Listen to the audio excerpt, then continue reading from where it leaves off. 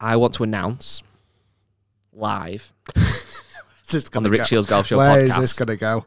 That this golf club to my right. So if you're watching, you'll see it. Okay. If you're listening, I want to announce live. I'm doing Quest for the Open 2022. I honestly thought you were like, Rick, I'm quitting and I'm going to go and try and do PGA Tour. That's coming next week. But my announcement is this, and this obviously goes out saying, that means that it's not a paid for thing, clearly. The Ping G425 Max 3-wood, or I'll say 4-wood family, in my opinion, and I want to hear people's comments below, so comment below if you're watching this clip, or emails if you're listening. This golf club is the best golf club that's been made in the last 10 years. Have you slightly skied one? I have, yes, I have. I fired one off the rough a little bit and it came out the top.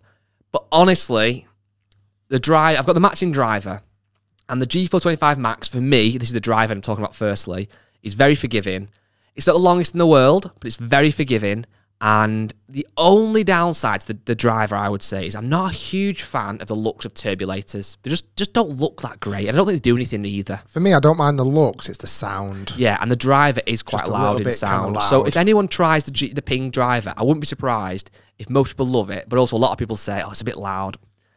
The 3-wood. Considering you've not had this very long, you've hit it a lot, haven't you? Honest, the 3-wood, right? So 3-wood's still quite loud, so it's a little bit tingy noise. So if you're not a fan of that, but the flatness of the bottom, I know you can't see this on video, but the flatness, I'm hitting the roof, the flatness of the bottom. Yeah, it's very well shaped. Honest to God, I've hit it so much now.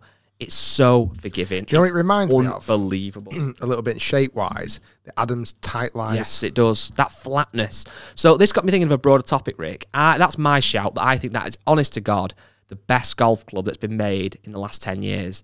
So I've put a thing on my Instagram story asking people to comment. I want to hear your thoughts. If that's not the best golf club, which you may not think it is, what is the best golf club that's been made in the last 10 years? Give us some responses. We've had a lot of people saying the TaylorMade P790 irons, because they kind of were one of the first. I know PXG kind of did it first, but they were one of the first hollow head designs by a major brand that kind of incorporated distance and forgiveness, but then the looks and feel of the better players' irons. That is a great shout. We've had a lot of people saying the TaylorMade M2 driver, 2016, 2017 iterations, they were phenomenal. They were forgiving, they looked good, they went a long way. We've had a lot of people say 2-ball, but actually 2-ball, believe it or not, 20 years old now. Exactly. So I know there's been iterations of 2-ball launched in the last 10 years, but ultimately that kind of innovation, if you like, is a bit older. I've got the 20-year-old 2-ball in the bag currently. Unbelievable putter, So let's be honest. I think the 2-ball, I mean, it was a combination of feel, that white hot insert, which wasn't new at the time, but just felt awesome. With the simplicity of this, these two discs that were the same size as a golf ball, is unreal. A few people saying TaylorMade Spider. A lot of people, and I think you'll agree with this, are saying F9 driver, Cobra F9. Yeah. I think that was a combination of performance, with price, with looks, with a brand that was established, but also kind of felt quite new on the scene. It kind of it reinvented itself, Cobra, didn't it? It went from a bit of like an old man brand to quite cool again. I think they lost away a bit. They tried to go too cool, Ricky Fowler. So there's been a lot of different shouts. But honestly, I know, again, so much of a golf club is personal. So you're never going to find one golf club. So this is kind of a bit of a silly question in a sense. But I think there is some clubs that just seem to be so good. And I think the G425 family, in particular Fairway, it's honest to God, it's class. Seriously, it's so good. My stool just sunk then, and I suddenly had this envision that I was on a roller coaster that was about to crash. For me, I agree with a lot of ones there, but I'm trying to think, if I went to a driving range right now, bumped into a group of guys, and they were looking at the golf clubs, and they were showing, oh, Rick, look at this I've got in the bag. What would I literally want to pull out the bag and go, oh my God, you've got one of these? Like, that's the best golf club in the last X amount of years. Epic's been another big shout as well. A Callaway Epic driver, the first iteration. I'd probably... God, this is a hard one. It's hard to put a number one thing on it. I'd probably go... Best driver.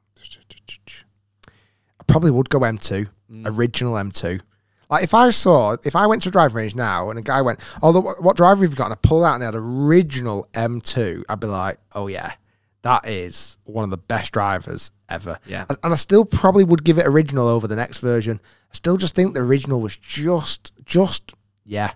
Do Do you think amazing. it's weird how, like, we know that there's lots of, obviously, rules in place by the RNA and the USJ, etc., about how far golf club technology can go?